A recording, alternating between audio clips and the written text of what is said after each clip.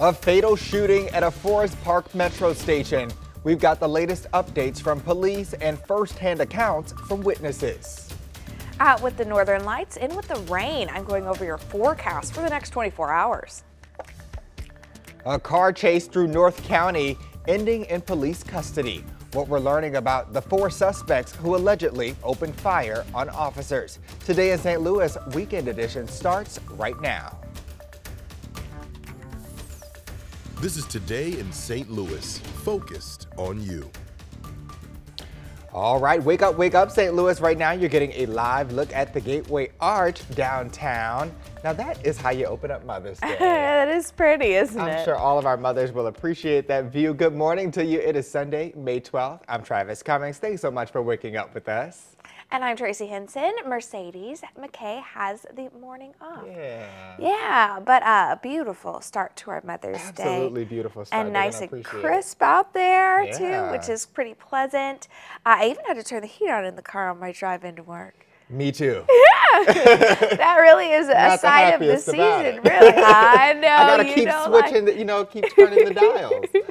Oh, absolutely. We have our air conditioning at home set on heat and air conditioning, that kind of middle setting. I call it the spring setting. Right now, 60 degrees. It feels like 60. We have a few clouds out there.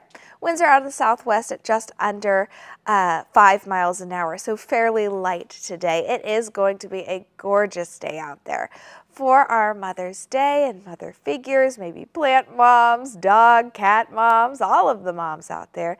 Temperatures will land in the low 80s, so a very comfortable day out there. We will see more cloud cover as the day progresses here, because as we go into the night, we are going to bring in a few showers and a couple of isolated storms. So do enjoy this very nice weather while it lasts, because it is not going to be that way throughout the rest of the week.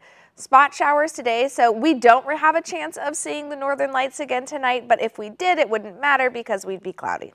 62 degrees, winds are out of the south at 5 to 10 miles per hour. Our sunset is at 8:05. Coming up, I'll outline those showers and the storm risk that goes with them.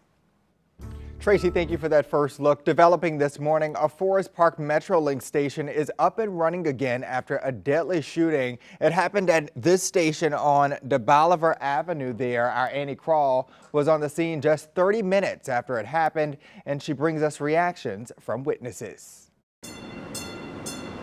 Trains coming to a halt Saturday because of a homicide. St. Louis Metro Police are investigating a shooting Saturday that left one woman dead at this Forest Park MetroLink station after being shot in the head.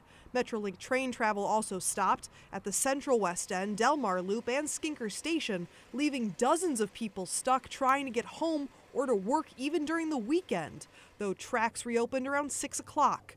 People walking past who live nearby say all the police lights and sirens is something they've had to get used to. It's kind of weird that we're so desensitized to it at this point, because we're like walking down the street, we see the lights, we're just like, oh, it's just another day in St. Louis. Police tell us that at 3:30 in the afternoon, a woman in her 20s was found not conscious and not breathing. Originally transported to a local hospital in critical condition, she was pronounced dead there not long after. Metro Transit Public Safety released a statement Saturday saying they were saddened by the incident, adding that, quote, "We are not immune to the plague of violent crimes which affect our region." Jay Mancera, who lives nearby and moved to the area about a year ago, couldn't agree more. Like before I moved here, I moved here from Texas, so before I moved here, I saw article after article about how St. Louis is like this crime central, and since I've moved here, that's been generally true.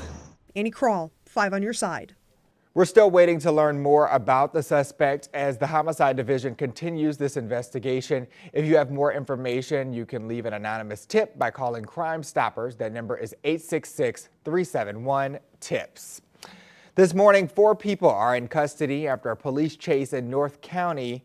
3 of those arrested are juveniles. Police say it started around 2 yesterday morning when the suspect stole a car on Chambers Road. They then exchanged gunfire with police before fleeing on foot along Winkler Drive. Nobody was injured in that incident. This morning, a man now faces charges in a shooting that injured a 2-year-old in North St. Louis County. Deshaun Harlan you see his picture there on the screen, is accused of firing shots at a vehicle with a man, woman, and child inside. It happened Thursday near Chambers Road and Lorna Drive. The 2-year-old was shot in the calf and taken to the hospital.